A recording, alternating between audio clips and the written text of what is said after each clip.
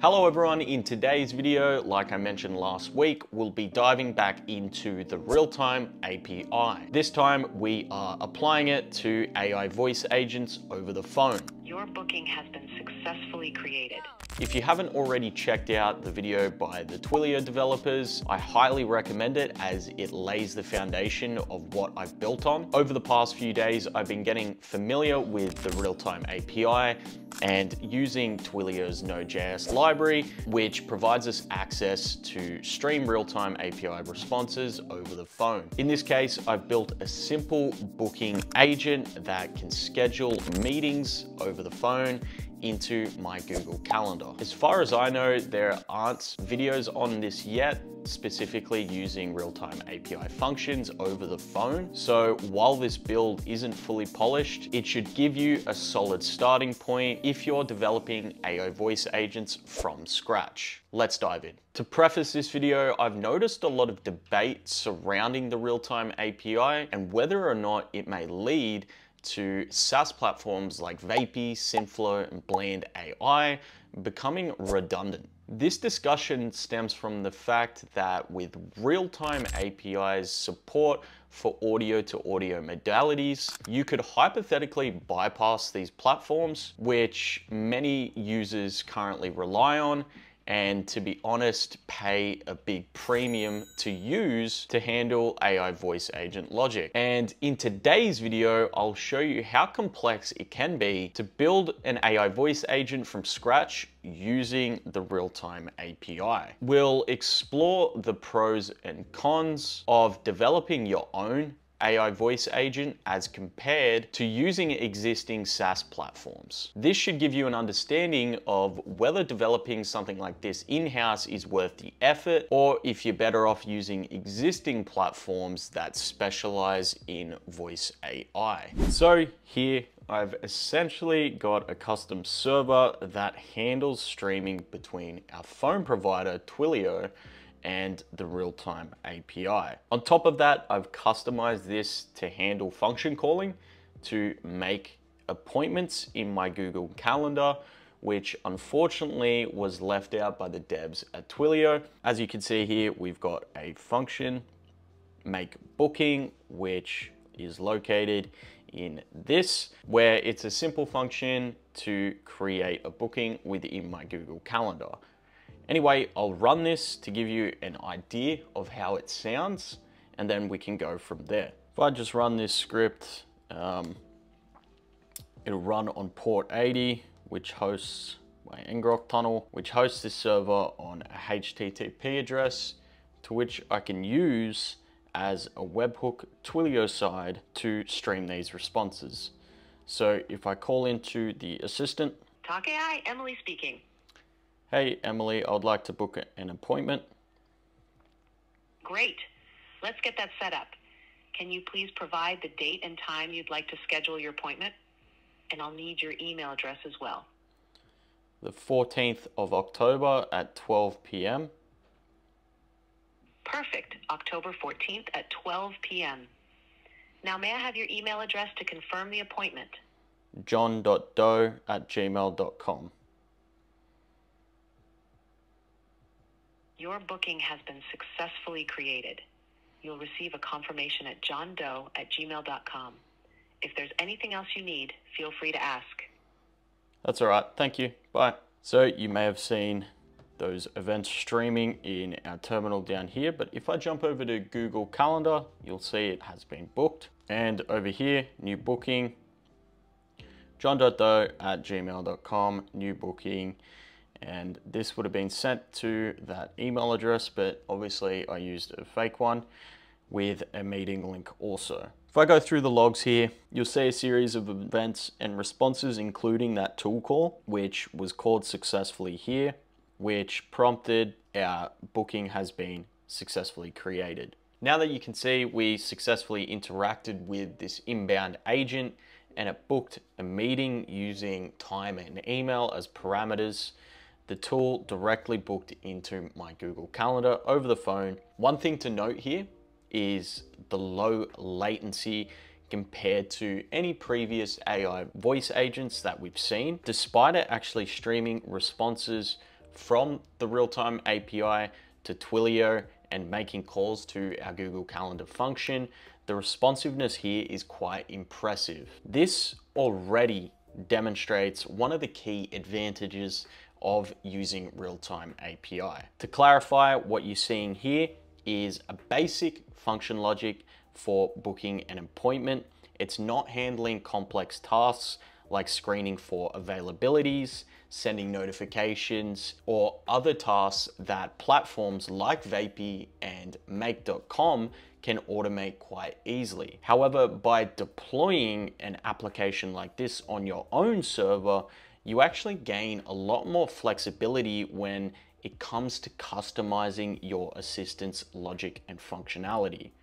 For example, if I wanted to change the name of my booking, add some screening for availability logic, and things like that, I can do it quite customizable in my script here. So again, one of the major benefits here is it offers much more control, especially when it comes to tailoring these assistants to unique business needs. Additionally, if you were to take this to an enterprise level where data handling and privacy concerns are a priority, running a system like this gives you far more oversight and control compared to relying on your SaaS platforms like Vapey, Synflow, and Bland that actually might limit these aspects where you don't really have too much control over where the data is being sent and stored. Now, to demo how you would begin to use something like this in an outbound sense, I've got another script here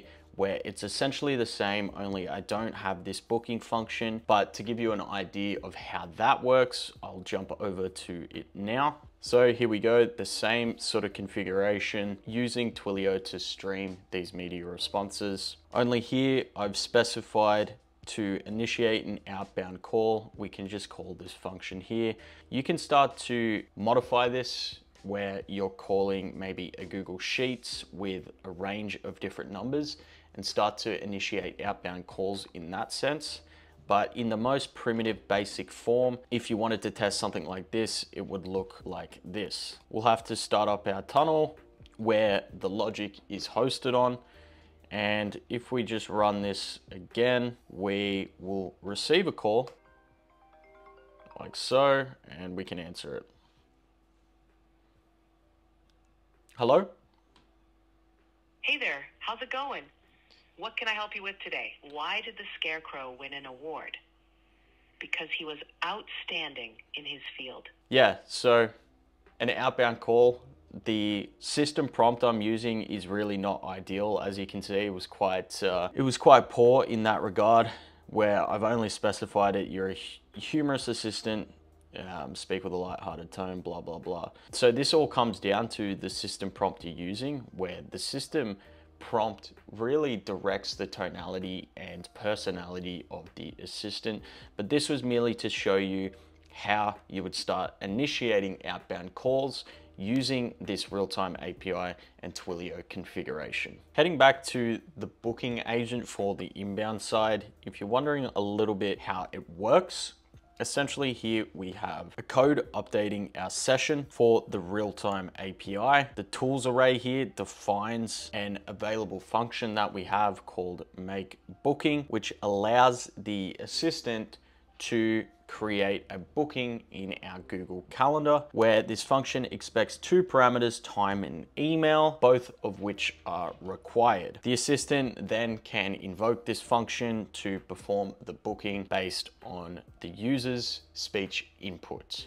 By defining this tool, the session integrates our external functionality, enabling real-time interaction. Down here, this is how it's actually functioning, where our webhook listens for events from the OpenAI, where AI invokes this response.function call arguments, blah, blah, blah, extracts our booking details, and then uses them to create our calendar event, which is within our functions.js file here. And this is just a basic booking functionality, and we'll create a new booking name, time zone Australia, for 30 minutes with the email as an attendee using our primary calendar ID.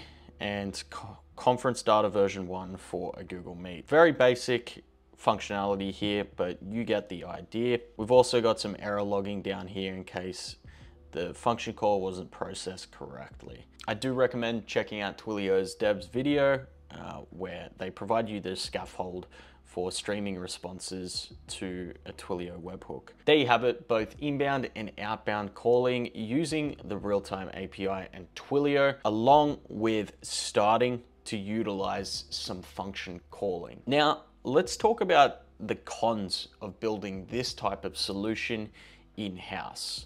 Now, the most obvious challenge is that you need a little more than a basic understanding of coding to pull this off successfully. And I'm not saying I'm an expert coder, but without the necessary technical knowledge, you're likely going to hit several roadblocks when building an AI voice assistant from scratch. That said, it's not impossible with tools like Cursor and ChatGPT. If you're comfortable with coding, this can actually be a really challenging but rewarding type of build. But again, for those without the technical know-how, using platforms like Vapey, Synflow, and Bland AI will actually be far more efficient and will be a more user-friendly experience. Another point to consider is that you won't necessarily be missing out on real-time API, as many of these platforms, including Vapey, are already working on integrating this within their services. This means that you can still leverage this technology without needing to host it on your own server and build out the assistant entirely yourself. However, one major downside of the real-time API, as we know, is the cost. It's already about 30 cents a minute, so it's relatively expensive to use. Platforms like Vapey and Synflow already charge a premium because they handle all this heavy lifting for you. So for small to medium-sized businesses, using the real-time API within these SaaS platforms may not be a viable solution just yet. On the other hand, enterprise clients, especially those with strict data handling requirements, may prefer and often do prefer custom solutions over a SaaS-based agent to ensure they have greater control over security. And this is just my view, but the way I foresee this technology is that it'll first be adopted or even more accessible to those larger organizations first, before you can offer this as a viable solution to those small to medium-sized businesses. And while I personally love platforms like Vapey, and quite frankly, I'll continue to use them, having the ability to pivot towards a more custom solution like this might be worth keeping in your toolbox for the future. At the end of the day, it's all about having the right tools for the job, and it's not to discredit Vapey's existing agents, as they've proved, at least to me and my agency, to be solid solutions for small to medium-sized businesses. That's it for today. I hope you guys enjoyed. If you're interested in starting to build something like I have here, I've left the link in the description to Twilio's repository for the scaffold of starting to use real-time API over the phone. It's looking like sometime towards the end of the week, Vapey will be integrating the real-time API with their software, so stay tuned for that. I'll make a video on that next week. Don't forget to like and comment if you found this interesting or if you had any questions. Again, if you're looking to stay ahead of the AI curve, hit that subscribe button, and I'll see you guys next week.